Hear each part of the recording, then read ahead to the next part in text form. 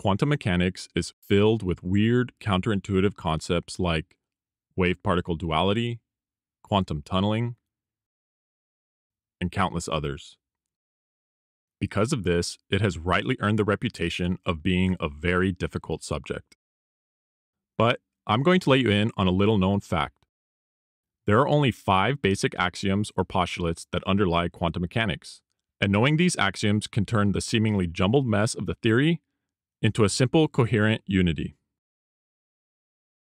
My goal in this video is to teach you these 5 axioms and along the way highlight why having a good grasp of linear algebra is absolutely pivotal if you truly want to understand the theory.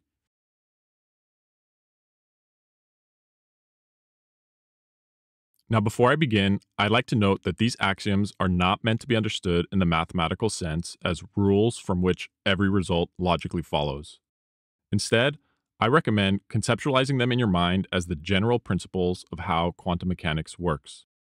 These principles will range from covering basic physical concepts like the state of a system to more abstract concepts like the Born rule. Okay, so let's get to those axioms. The first axiom says, the state of a physical system is described by a vector in a complex Hilbert space, which we label as H. There are 3 key linear algebra concepts here. The first is that of a vector, the second is that of a Hilbert space, and the third is what it means for a Hilbert space to be complex. In quantum mechanics, a vector is not the arrow in space vector that appears throughout intro physics courses.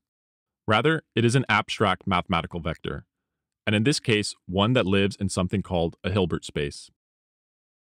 In most quantum textbooks or papers you might read, these vectors will go by the name of kets. That's just the standard conventional terminology. Okay, so what is this Hilbert space that these vectors live in? I plan to make a future video explaining Hilbert spaces in detail, but for our purposes here, we can consider a Hilbert space as a generalization of a vector space, and more specifically, one that is equipped with something called an inner product. This basically means that there's some way of measuring distance between vectors. So what does it mean for a Hilbert space to be complex? This means that the field underlying the Hilbert space is the complex numbers. So if we scale the length of any vector in the space, or if we take a linear combination of some vectors, then the values we use will be complex numbers. One final note about vectors. Since the state of a system generally changes over time, these will be time-dependent. So that's it for the first axiom, which tells us how to describe states. The next thing we'd like to do is to find a way to describe the actual physical, measurable quantities of the system. These can be quantities like velocity, momentum, or energy. In quantum mechanics, these quantities are referred to as observables, and the second axiom tells us how we can mathematically describe them. This axiom says that the observables of a physical system are described by something called self-adjoint linear operators, and these operators act on the Hilbert space. So linear algebra is showing up here again, first in the concept of an operator, and secondly in the description of an operator as being linear and self-adjoint. So let's tackle the concept of an operator first. What is it? An operator is simply a mapping between 2 spaces, so it does something similar to what a function does, except in this case, the inputs and outputs are actually functions themselves. So any given operator A will map one function to another function. Okay, so what about an operator being linear? There are 2 basic requirements for this. First, if you have 2 functions, let's call them f and g, and you first add them together and then apply the operator, this is equal to applying the operator to each individual function first and then adding after. The second requirement is that if you take a function, multiply it by some scalar, and then apply the operator, this must be equal to applying the operator first and then multiplying by some scalar. If both of these requirements are satisfied, then we say that the operator A is linear. Otherwise, it is nonlinear. Okay, that's simple enough, but now what in the world does it mean for a linear operator to be self-adjoint? To answer this, we need to introduce the adjoint of an operator. An adjoint of an operator A is defined as the operator A dagger with the following property. If you apply A to F and take the inner product with G, this is equal to applying the adjoint of A to G and then taking the inner product with F. So the adjoint of A is the operator that satisfies this equation. To get some intuition for this, I prefer to think of it in the following manner. Let's say we have 2 functions f and g. And suppose we apply this linear operator a to the function f. This results in a new function af. Now, if we want to measure the distance between af and g, we would take the inner product. And this would be some number. Now, the adjoint of a would then be the operator a dagger that can be applied to g, and which also happens to be the same distance away from f. Now, what it means for an operator to be self-adjoint is that a dagger actually equals a. So in the context of quantum mechanics, only those specific operators that have this quality of being self-adjoint have the potential to be used to describe the observables of a physical system. And the functions that these operators will act on will be the vectors of the Hilbert space, which we know by the first axiom describe the states of a physical system. So why do we need all this talk about self-adjointness? This will become clear with the next axiom. Axiom 3 says that whenever we measure a physical quantity that is described by some operator, the only possible result is one of the eigenvalues of the operator. Again, here we have another linear algebra concept showing up. Things that are called eigenvalues. So an eigenvalue is a scalar, which is usually denoted by lambda, that satisfies this equation.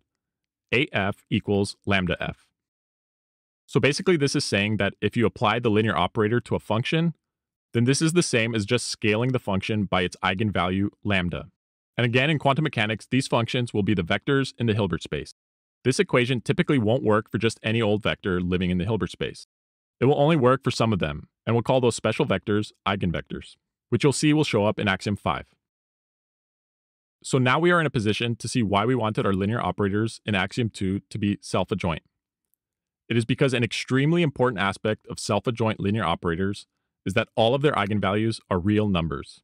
Now this makes sense because whenever we make a measurement in the lab, we get some sort of real number in whatever the appropriate units of the quantity is. We measure physical observables like momentum or energy, so it simply wouldn't make any sense to have a result that is a complex number. And so linear operators that are not self-adjoint would not be adequate to describe quantum mechanical systems. Okay, so now that we have a way to describe the states, observables, and possible measurement results of a physical system, the next thing that would be useful is to know how to describe the way the system moves or changes as time passes. So we need an equation that can describe this motion, and that is what the famous Schrödinger equation does. Remember, this state is a vector that lives in the Hilbert space.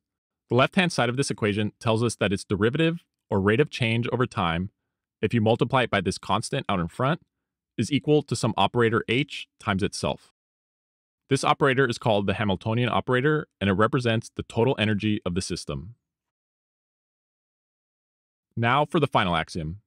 This axiom commonly goes by the name of the Born rule. It says that if you have two eigenvectors psi and phi of an observable A with eigenvalues lambda 1 and lambda 2, then you can form another state by taking a linear combination of the two.